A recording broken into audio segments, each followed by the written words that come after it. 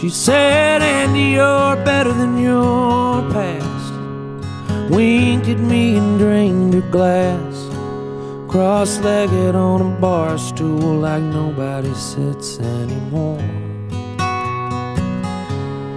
She said, Andy, you're taking me home, but I knew she planned to sleep alone. I'd carry her to bed, sweep up the hair from the floor. If I'd fucked her before she got sick, I'd never hear the end of it. She don't have the spirit for that now.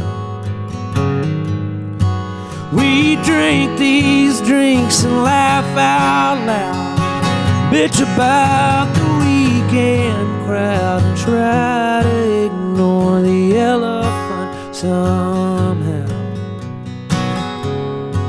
Somehow.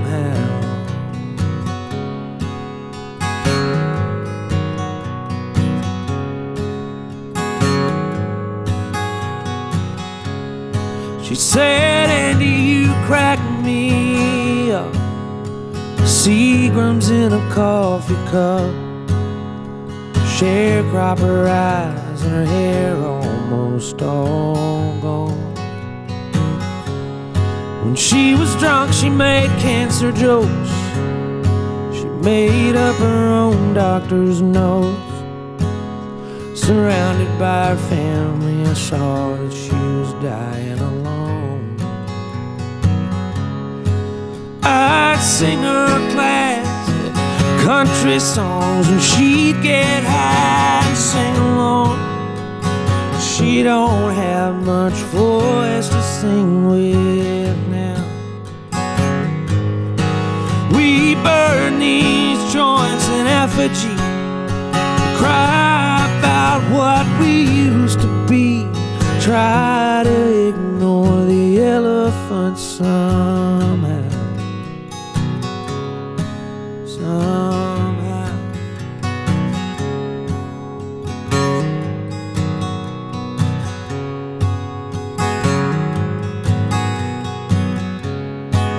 I've buried her 1,000 times, given up my place in line, but I don't give a damn about that now.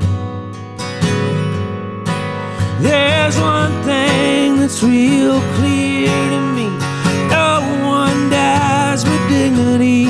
We just try to ignore the elephant somehow. We just try to ignore the elephant somehow. We just try to ignore the elephant somehow. Somehow. Somehow.